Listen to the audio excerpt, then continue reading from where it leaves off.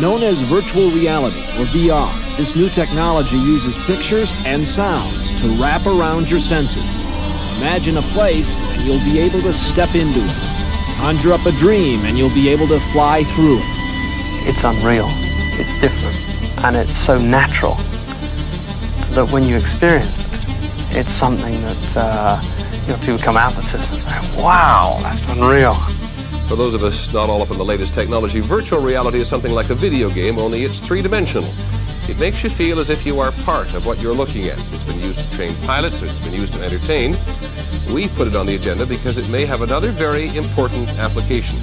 To enter this illusory computer graphic world, people wear special glasses which incorporate a liquid crystal television screen, and they wear gloves called data gloves.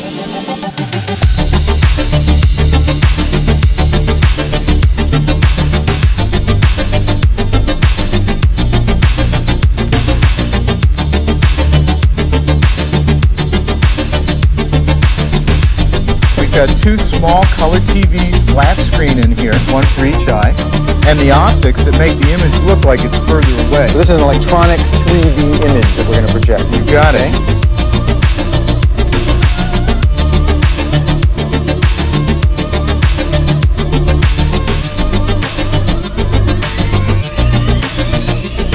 Virtual reality, however, has left the lab and is coming to our neighborhoods. Right now, for example, virtual reality theaters are being planned all over the world. And this fall, Sega plans to market the first affordable VR helmet for home use.